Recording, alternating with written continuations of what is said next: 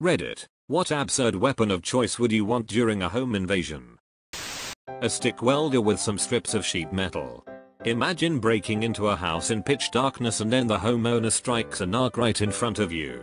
Now blinded, the invader would be an easy target for getting their limbs strapped and tack welded together. That was about as brutal as I thought it would be. Own a musket for home defense, since that's what the founding fathers intended. 4 ruffians break into my house. What the devil? As I grab my powdered wig and Kentucky rifle, blow a golf ball sized hole through the first man, he's dead on the spot. Draw my pistol on the second man, miss him entirely because its smooth bore nails the neighbor's dog. I have to resort to the cannon mounted at the top of the stairs loaded with grape shot. Tally ho lads, the grape shot shreds 2 men in the blast. The sound and extra shrapnel set off car alarms. Fix bayonet and charge the last terrified rapscallion. He bleeds out waiting on the police to arrive since triangular bayonet wounds are impossible to stitch up. Just as the founding fathers intended. A lance. Charge the door screaming have at thee for maximum success. Or keep a horse next to your bed and charge at them on horseback. Bonus points if you sleep in full plate armor, so you're ready when the time comes. George Foreman grills located strategically on the floor throughout my house. Also effective if you like to wake up to the smell of bacon in the morning. Just be careful not to step on the grill when you get up. I have an 8 gauge I inherited. This is an absurd gun, with almost no practical purpose, that I'd highly recommend against for anyone smaller than me. I take it out a couple of times a year for comedy value, and to make sure I can still shoot it without crippling myself. I can only imagine what firing it in an enclosed space would be like. It would cease to be an enclosed space. Axe. The body spray. And a lighter? If the smell hasn't killed their senses already, sure. A musket that fires even smaller muskets. Do those fire, or did you just hit your intruder with a small musket that he can now shoot you with? Unless that shoots an even smaller musket, and now you two are in a weird game of Russian doll musket catch. This is a very personal question. I want a specially trained and heavily armed attack walrus. How heavily armed? Yes. Low orbit iron cannon. It's a win-win. I kill myself, my invader, and 3 million of my closest neighbors.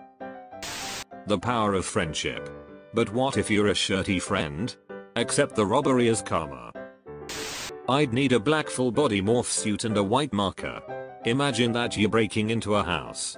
You assess your surroundings. A. Just a kitchen. Nothing valuable here. So you make your way into the hall, wondering where the bedroom is. You peer through the first door. To your right. Nope. Just the bathroom. The toilet's off to the side, and the sink, as well as the mirror, is at the end of the small powder room. Looking into the mirror, you gasp, then chuckle quietly to yourself, when you realize that the dark figure in the dark room is just your own reflection. You creep out of the room, and gasp again. There's a white smiley face at the end of the hall. Was it there before? You're pretty sure it wasn't. Nervously, you slowly pace towards the end of the hall. The white of the smile is completely contrasted by the murky shadows all around it. You feel immensely creeped out, and glance behind you, just out of instinct. The second your eyes trail behind your back, you hear rapid footsteps. Your eyes snap forward, and you are greeted with the horrifying sight of the ghastly smiling face flying towards you, accompanied by a cacophony of footsteps and hysterical giggling. Terrified for your life, you scream like a rather manly girl and sprint back to the kitchen window, yeeting yourself out onto the back lawn. Panting harder than a dog, you peer back to find the smile man crawling out of the window. It stands there, and you stare at it, curious in spite of all that happened to you. As you watch, it reaches a hand up, grabs the head part of the suit, and rips it away. It's a sliced up clown face. It's a bleeding snake head, red rivulets streaming from the eyes. It's your mom. It's another black mask with a smiley face drawn on it.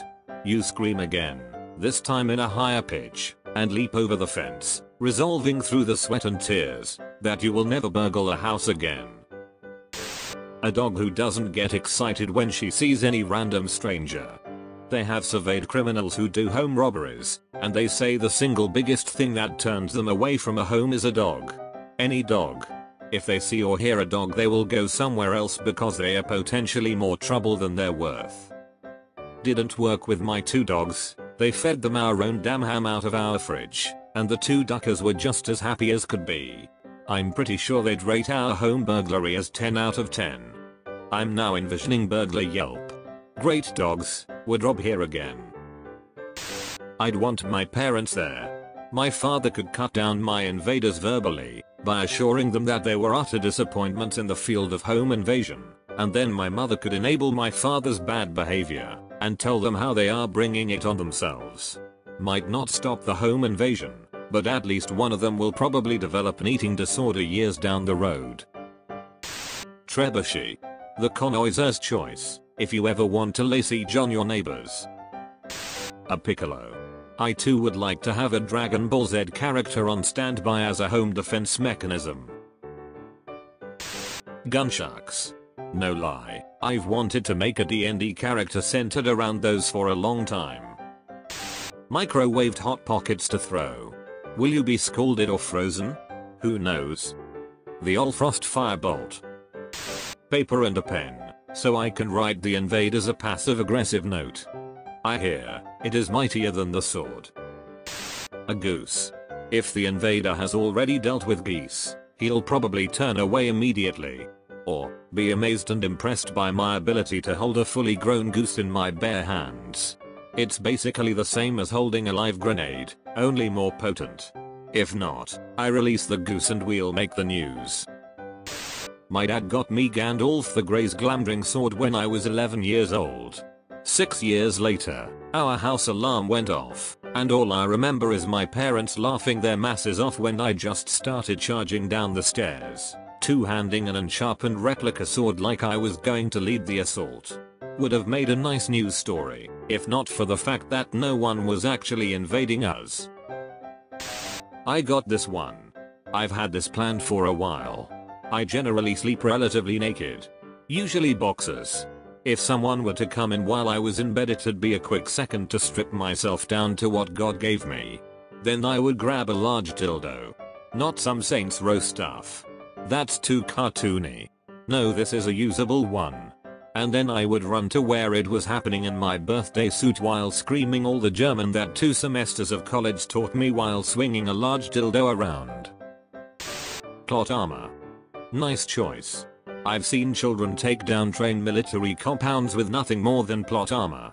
I've seen one guy, stuck in the wrong place at the wrong time, foil teams of mercenaries with nothing more than plot armor. I've seen plucky losers stop alien invasions with only plot armor. Nothing beats plot armor. Nothing.